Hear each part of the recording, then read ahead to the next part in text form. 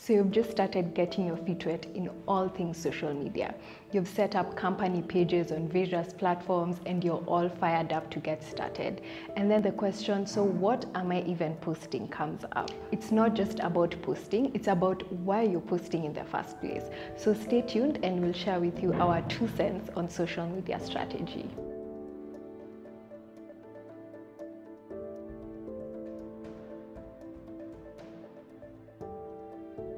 If your goal is to keep fit and healthy, putting down a detailed plan on how you intend to achieve a healthier lifestyle will help you keep track of your workout sessions and figure out whether the daily nyama choma indulgence is actually setting you back from achieving your fitness goals. In the same way, optimizing your social media presence requires a well thought out blueprint in order to increase the chances of achieving your objectives as a brand.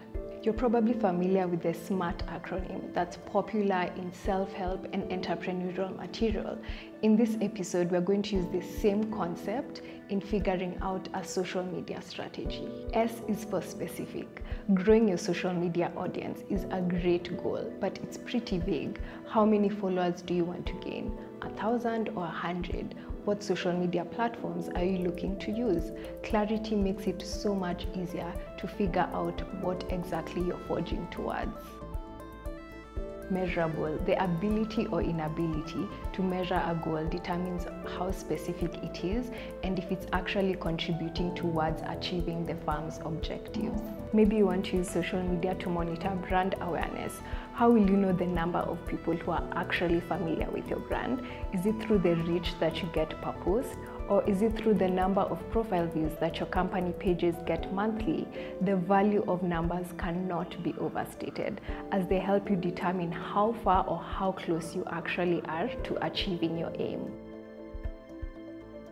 A is for attainable. You definitely want to make sure you steer clear of being over-ambitious when putting down your social media strategy.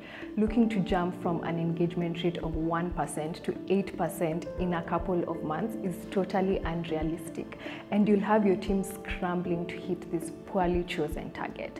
While a go big or go home perspective does get the team fired up, at the end of the day, a realistic approach may be gradual, but it's much more fruitful in the long run. Relevant. Just like investing in a credit card terminal may not be suitable for your 2 bob per page photocopy business, putting lots of effort into content that will be irrelevant to your objective is a waste of time and resources. Looking to drive traffic to your website? Then adding a link to your captions is much more effective compared to just uploading a glossy image for your post.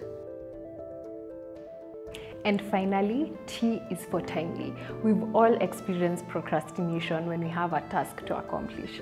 Basically, the feeling that we have an entire lifetime to get things done, when in reality, we don't. Putting down due dates on various tasks is essential in giving you and your team that extra push in making sure that you stay on top of things.